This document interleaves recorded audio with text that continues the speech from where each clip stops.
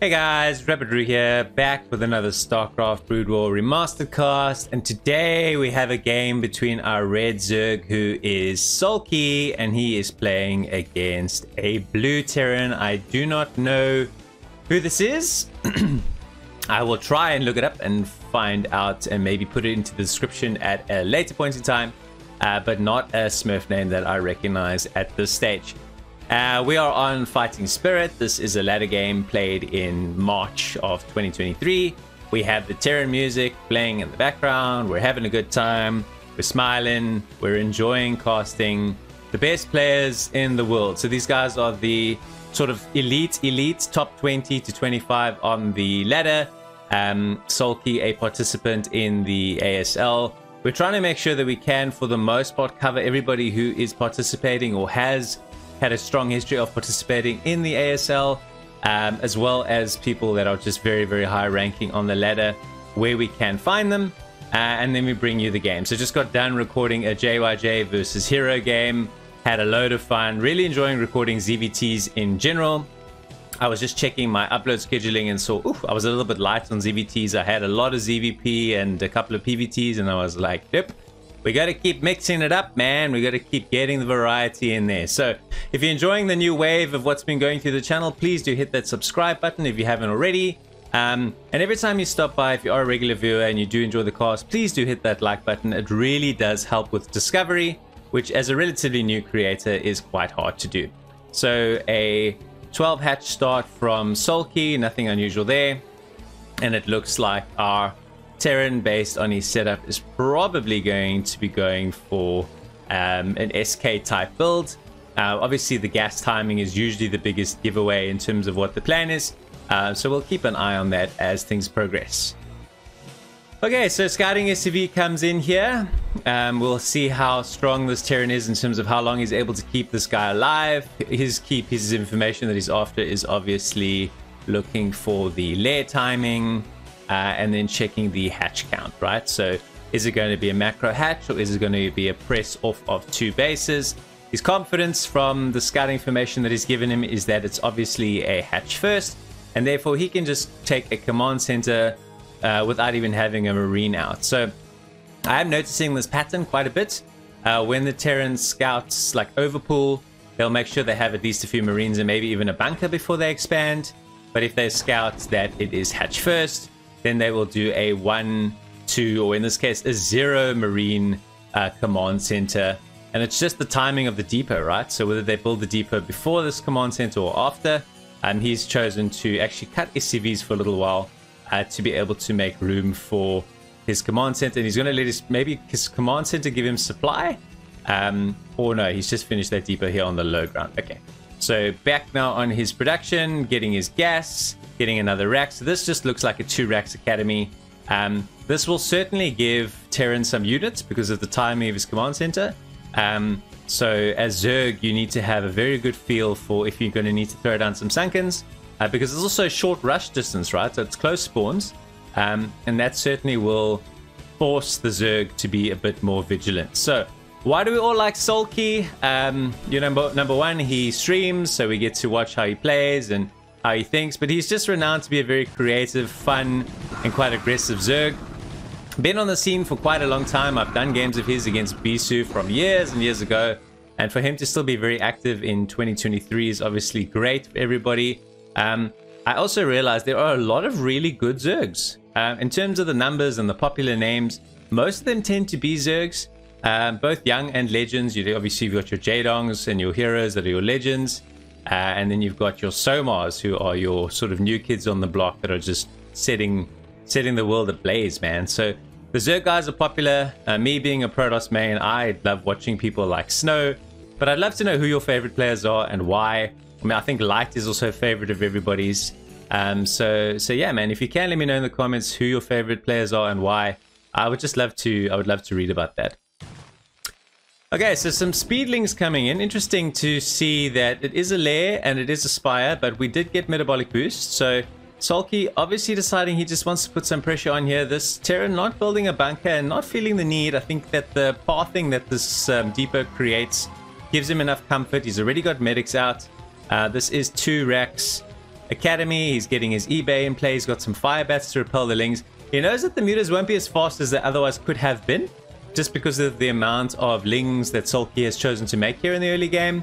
A counter attack could also be an opportunity here, but he's got a lot of lings, so the Terran must be careful if his counter attack, if he moves out and he doesn't have enough units on the field. This is a pure 2-hatch build, so this is going to be 2-hatch muta. There's no natural hatch or macro hatch. I keep getting that term messed up. It's not natural hatch, rabbit. It's macro hatch, the hatchery that they build in the main to connect the two. Well done. For some reason, I've kept stuffing that expression up. So I like this little pot of lings here. It does, I think, Soulkey is deliberately showing this number only to maybe have this Terran think, you know what would be a good idea for me to do? Would be to move out across the map here and to come here, and then boop, you get surrounded by the remaining lings and any mutas that come out. So I think he's baiting, but I think this Terran is a little bit too smart to fall for it. And yeah, let's see what we get here.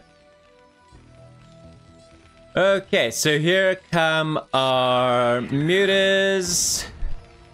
And there are only one turret here at the moment, so Soulkey could get some damage, although he's got quite a few. He's obviously giving the responsibility of fending off these mutas predominantly to his units, which is good. The thing is, there could be a little bit of a sandwich here. I just need to check that. So he is giving the responsibility mainly to his actual bio units to protect. I'm feeling a sandwich though.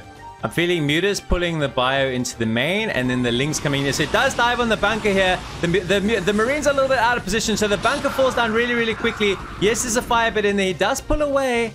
So not a full commitment from Soulkey. I think very methodical from him now. Cancels the bunker this time. Decides that's not a good plan.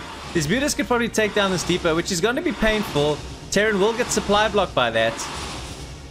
Does get it and then does pull away. So patient aggression from Soulkey. Certainly a term that I'm enjoying using because it is honestly the best way of describing these pro players. They are patient, they are aggressive, and it is so effective in the way that it makes them win games that players of lesser caliber would lose because they throw away their units instead of just picking, getting damage, and keeping their units mostly alive. So, Muta Harassment, he's got that sweet number. You see, he one-shots an SCV and moves out of there. Probably thinks this is a little bit too strong. A fourth turret coming in here and these two at the back. I mean, this is really well fortified. Gets the SCV though for free because of just incredibly good placement and understanding of where he could take hits and wouldn't take hits in terms of the turret range. Now just chilling at the back here. Fighting Spirit, famous for these little spots to harass from. Also, these are very painful for vulture drops in PvTs, which I have experienced many, many times to my great delight. Okay, so the lings are just kind of chilling on the bridge here, mainly just to keep an eye on any move outs.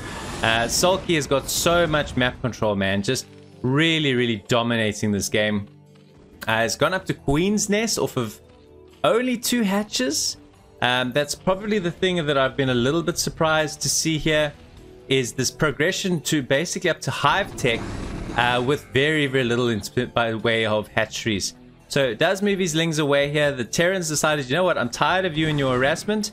I've got plenty of turrets, so I'm not scared of your mutas anymore. So I'm going to move out and see what have you got to protect you at home. And the answer is some mutalisks, a Queen's Nest, and what's soon to be a sunken colony. So Soulkey could take a bit of damage here, although his mutas and his muta micro is so strong that he's certainly going to be able to contain the damage. Did buy himself some time for the sunken to come up. There it is. There is a couple of mutas here as well, and there are a couple of lings reinforcements. So it's pretty much just ling muta still from Soulkey, although that's up, so I'm expecting the hive to be up. So does this constitute crazy Zerg, where you skip Hydra Den entirely? No, because there is the Hydra Den. I don't see any lurker though, lurker aspect. The Hydra Den is up. But now I see Hydras for the first time. Dives on the ball. If he knew he had enough, he took the flank. All the mutas are down. That move from our Terran did not go well. And Soulkey here is in a huge lead. He's got so much map control. He doesn't need to throw his units away. He could just easily camp out the front door here of the Terran and macro up behind this without any concerns at all. In fact, that is what this drone, I think, is here for, is for him to take his third. And then he can probably drone up. There we go. He spins him around and he is ready to roll. So third hatch coming in. I expect we'll see a few drones going to the production tab soon. Probably even a lurker contain could be on the menu. I see this egg morphing in here. A lovely line of lurkers like this is going to make life very, very painful for the Terran. He's going to be forced to SK Terran his way out of there. Let's have a look at his tech tree and how far he would be from doing that. So only the one port out at the moment. The science facility is landed.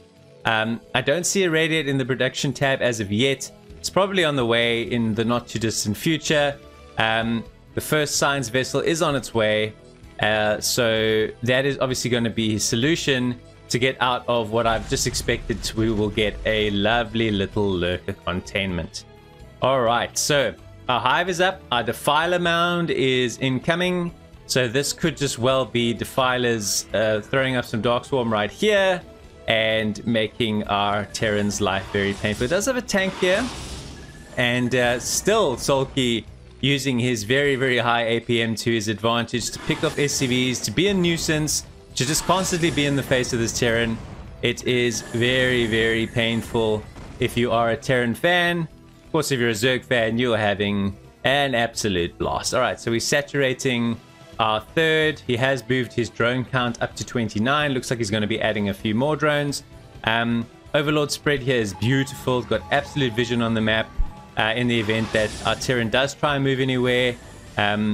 Doesn't have, it does. I was going to say, it doesn't have vision here, but he's just moving an Overlord in to make sure that our Terran doesn't try and sneak something funny. So here they do move forward. The lurkers, though, have to probably back away because of the power of the tank. So the solution from our Terran to the lurker contain is some tanks. I wouldn't be surprised to see, there we go, siege mode's coming in. So it's going to be a little bit of a tank vessel bio combination. The challenge for Terran of this is it's very gas intensive to be able to afford the vessels and the tanks. So you'll see you'll probably have quite a low vessel count.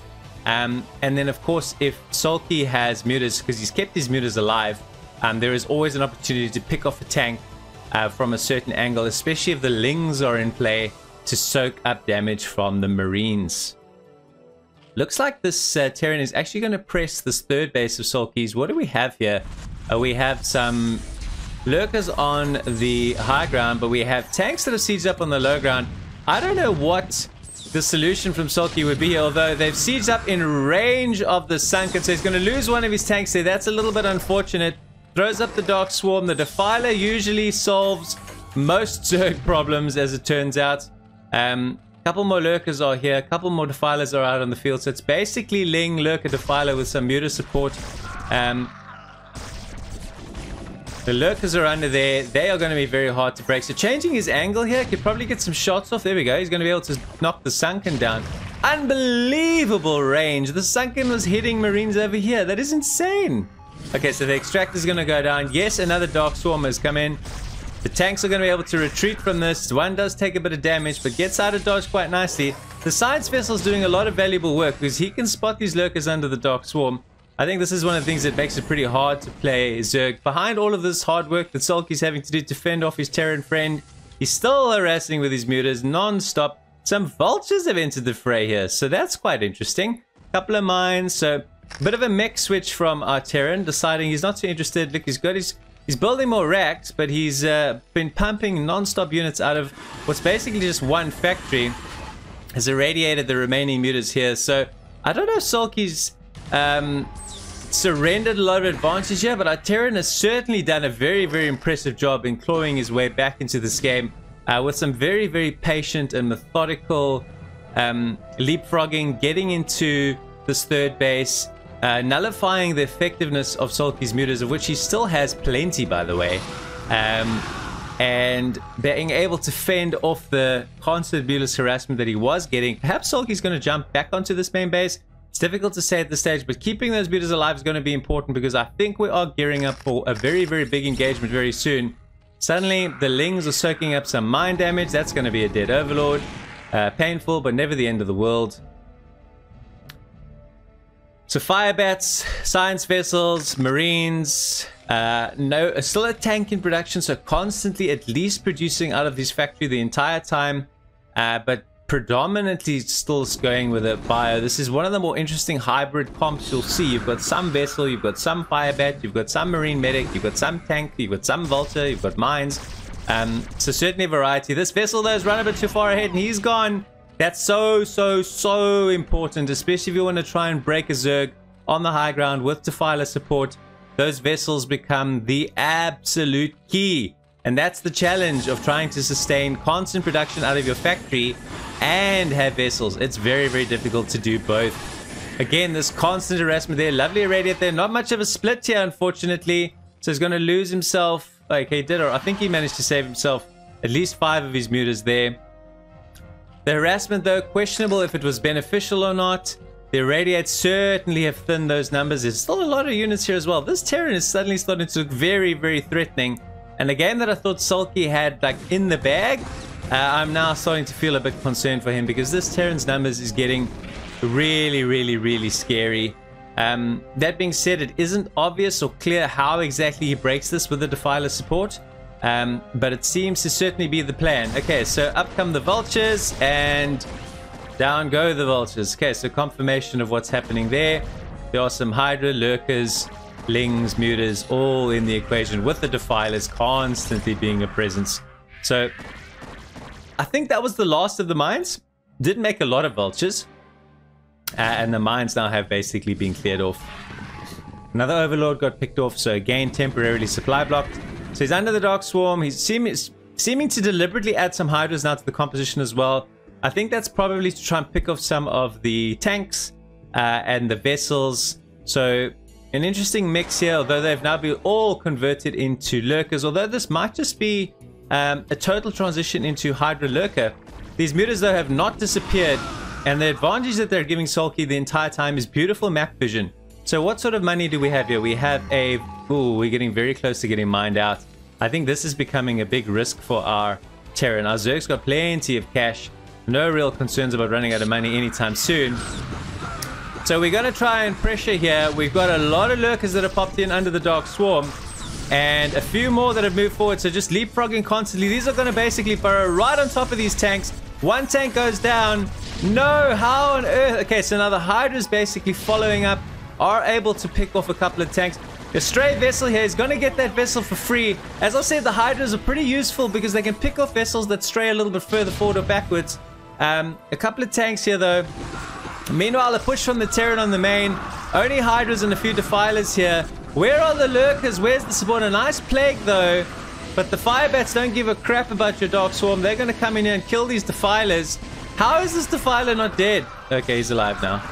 Okay, so some reinforcing Hydras have pulled across the map to pick off the remaining bio, which should be pretty easy for them to do because they've been plagued. And the Lurkers are backing up a little bit from the tanks, but it is just action from all angles here today. So plenty of vessels still here. Tanks still being very useful. Hydra's picking off the remaining units. 129 plays 132. You probably could not get closer at this stage. The problem for the Terran though is he needs a third. And if our Zerg can deny the third, he's probably going to be able to pull this one out the fire. A nice big flank from all angles here. The Scourge have to get targeted down. The Hydras though are just basically turning into corpses, although the Lurkers do burrow under the Dark Swarm. So another opportunity for Lurkers to put some pressure on here. He's probably going to get at least one tank from that. But it is just so close. Very even trades. Constant fighting. Great skill here from both players. I must say, I've been massively impressed with the composure and the micro and the methodical approaches from both players.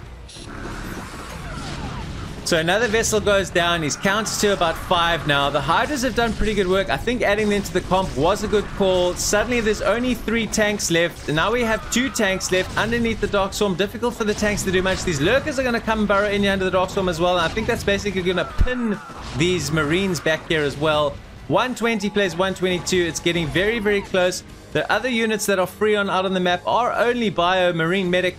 And I don't exactly know what he intends to do with those. Probably just going to try and storm on the natural here. There isn't really much to protect him here. So here they come. These units are just rallying. They're not even fighting. The Defilers are here, but they're not going to be able to do much. So The Marines are going to burst in the front door here and play against one Sunken. However, here come the Mutas that have been kept alive all game. We didn't really see them feature much for a while, but he never ever let them die. Yes, he didn't suicide them. He didn't waste them. He just kept them for the event that he needed to do something like this, which was a very, very fast tidy up of the counter harassment. And so now I can continuously advance on this position. This is basically just a containment strategy to deny the opportunity for our Terran to hold his expansion, which he has gotten up. I missed that in all the action. But the question will really be, one, does Soulkey know about this? And two, when does he press on this position? Because there is absolutely nothing more critical for this Terran to do than to be able to maintain this third base. So he's setting up so that it can't be flanked from this side, but doesn't really have anything. This ramp is wide open. He hasn't built a depot wall. He hasn't built anything. Soulkey doesn't seem to care though. Just moving in with the units he does have. Underneath the Dark Swarm, some Lings getting on top of him, on top of the tanks. More Hydras moving forward. I just don't think there's enough Terran here. A very methodical game from Soulkey, just constantly picking. So 100 plays 82. Are we going to see some Lings or Hydras approach this side? I'm just waiting for this to happen. So here we go. Here's the ramp. This is the key moment for this Terran. He's quietly hoping that Soulkey doesn't approach from this angle. But we all know that he was always going to. So he's jumping on top of the SCVs. He's going to have to bring some units across to clean all of this up. Lurker gets in underneath the Dark Swarm. Now the Marine medics have got to get up their own high ground here. So many SCVs are dying. He's down to about 34. The Lings are all over the show. A Terran cannot vacate his main, because if he does, then Soulkey's just going to storm here. So this leaves the space, which he's actually done a beautiful plague as well. He does manage to keep the command center alive, but there's a lurker here that is going to be painfully difficult to dislodge. Okay, so the Dark Swarm does come down. Our Terran player just taps out. He doesn't have enough to hold the relentless pressure on the natural and to reinforce his only mining base. A very, very strong game from both players. I thought Soulkey took a commanding lead in the beginning, and yet our Terran was able to fight back and look really, really threatening for quite some time. The only reason he couldn't pull this one off is he could not secure a third base, which just meant he ran out of gas. Soulkey was very, very patient and methodical, and his muta play was absolutely excellent. I'm Rabadru. If you enjoy games like this, please do subscribe to the channel for many more. Until next time, ciao for now.